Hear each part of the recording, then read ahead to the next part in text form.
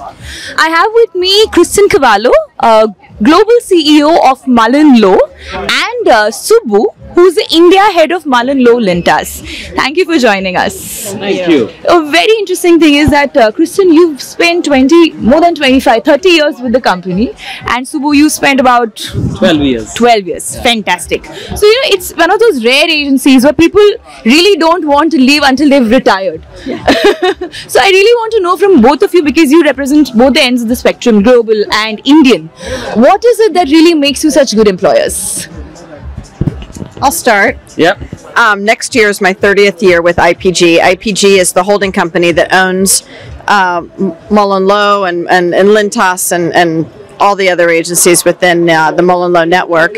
And I have spent next year 30 years at two different agencies within Interpublic, the Martin Agency and MullenLowe. And I think what keeps me here is the constant sense of change. There's never a day where I'm bored. The problems are always different. We always have a big range of clients, especially in India. We'll have pharma clients, we'll have consumer packaged goods, you'll have clothing retailers, you'll have cars, and so we might notice similar trends, but the problems are inherently their own. And for someone like me whose biggest fear is boredom, I feel like I hit the job lottery in choosing advertising. You said we don't look at the destination. Okay, we're driven by purpose, and when you're driven by purpose, you don't know what the destination is. You keep running to keep it going, and what drives us is the passion that this place gives us, and we keep it going, and we enjoy the current, we enjoy the process, and we go running. That was very eloquently said. Take his answer. What are the biggest campaigns that you're betting on this year at Cannes? Globally. For ourselves? Well, we know some of the answers already because we're halfway through the week. But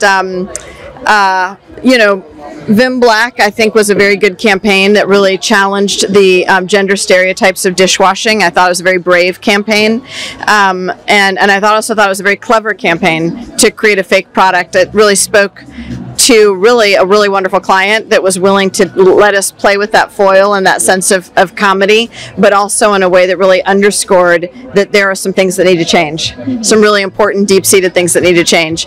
Lola, our Spanish agency, did a wonderful campaign challenging the laws that women can't breastfeed in public. I think that was really inspiring and very good. What I love about this is I think often advertising isn't given enough credit for the ways we break stereotypes and the ways we change world for the better. I think too often advertising is seen as not as legitimate a business driver as other forms of business, and it's not as valued and respected. But the truth is, we're taking on some pretty big stereotypes, and we're taking on some pretty big initiatives that are ending and changing laws and broadening definitions of the way we look at humanity and look at each other. And I think the industry deserves to be more respected.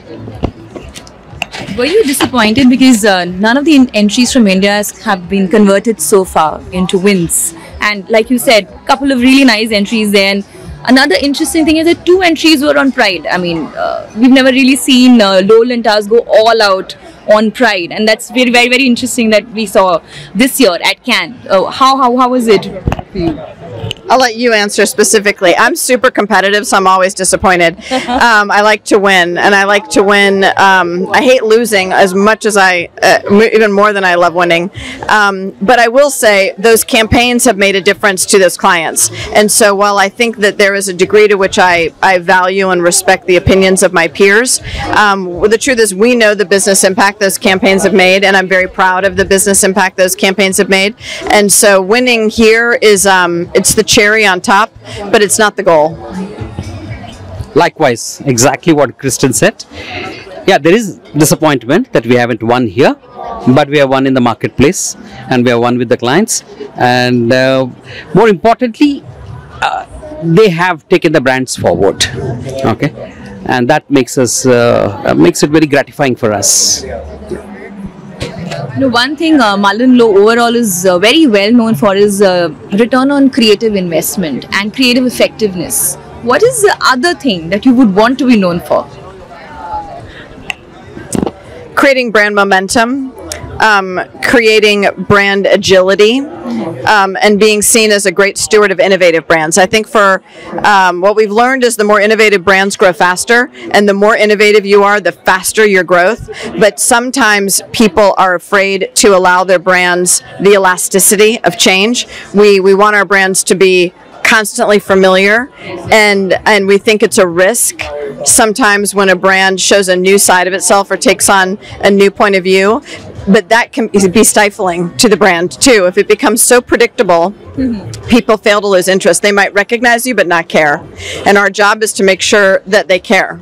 And so I think it's really important that we be known as a great steward of innovation brands and agile brands.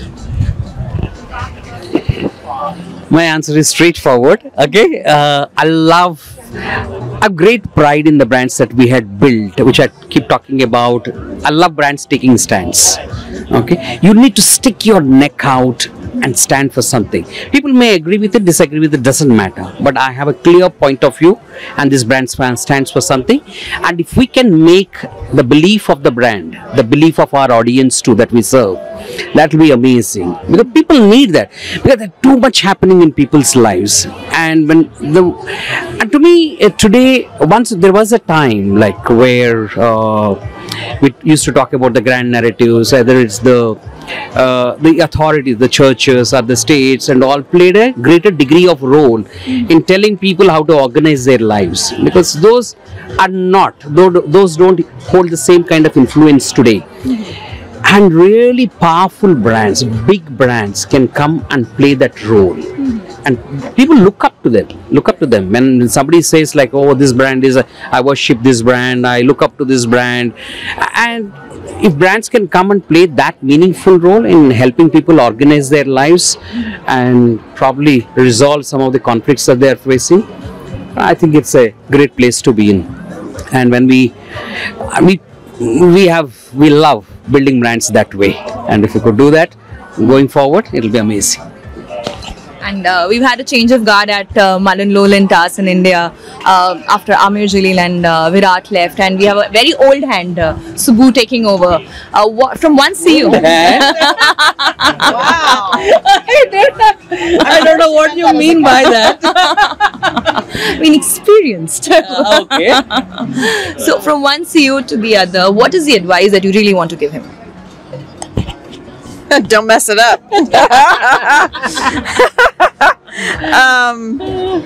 I want you to, honestly, I think the world of you. And I think the world of you because I think you're so strategic, you're so thoughtful, you have such a great way with words. I think the way you encourage your employees makes them want to run through walls for you. And I would say keep doing all of those things. Thank you, Kristen. Thank you so much. Thank you so much. And also, we've seen one change at MullenLowe Lintas. Earlier, you experimented with this joint leadership model. Even at this point as well, there's nobody at the group CCO level. Is there a reason why you've done away with that post? Second thing, you had this joint leadership model at both your agencies, Garima, Azaz, Pratik and Sagar. Now you've again come back to this, one person leading each. Yeah. Was that a strategic decision, and why? It's a strategic decision and it's the right decision. Okay. Yeah, two things I'll tell you. One is I always believe there has to be clarity in leadership. There has to be one leader responsible for one thing. What I mean one thing, it's the function. See, it's the leader's vision which people rally around and bring it alive, make it a reality, and that's where it is kind of thing, because there has been confusion, there is no doubt about it, and who is holding what, who is responsible for what and all. I clearly want that leadership clarity to be brought in. Okay, so that's the reason why we did Pratik here and Ram there.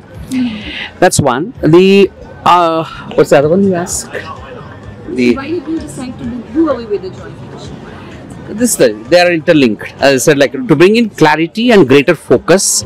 Okay, and it's correct that way. The other thing is connected with this is, see, the idea of starting MullenLowe Lintas for us is another agency. If we are creating another entity, it has to have a reason of its own. Okay, it's not. Clones of each other. It should not be, because it has to have its own distinct identity. It's like Kristen headed Martin agency. She still heads that, but there is Martin is different from Mullen. Okay, very distinct personalities, distinct identities, and both they are part of the same group, but they have different personalities, they have different identities. So, which is what I want to drive, bring that clarity. Okay, this is for this, and this is for this. Otherwise, you just It's okay to be to have one overall leadership level, like Kristen heads thing or I heading it, but when it comes to the specific function, you need to have one leader for one function. In that case, on a group leadership level, are you going to have a chairman or a CCO, a group CCO? No. Like Amir? No. Okay. But on a global level, you have Alex, who's overarching. Our global chairman. She's the global CEO now. And he's a chairman, right? Alex Licky. Alex is the chairman, and for the collective, and then that part out. Yeah, that's why I said, as business leadership, that's fine. Like the overall head of the company and the head of the group, that's fine. I'm saying, but here the responsibilities have to be very, very clearly given out, because each one knows also, because Lowe Lintas has its own identity, and now MullenLowe Lintas has its own identity, which is what we put out in the world. That. Fabulous. Anything else you want to speak about? I'm good. Thank you so much Thank you so for your much. interest in this. I appreciate it. Thank you. I hope you enjoyed the questions, and thank you so much for speaking to me.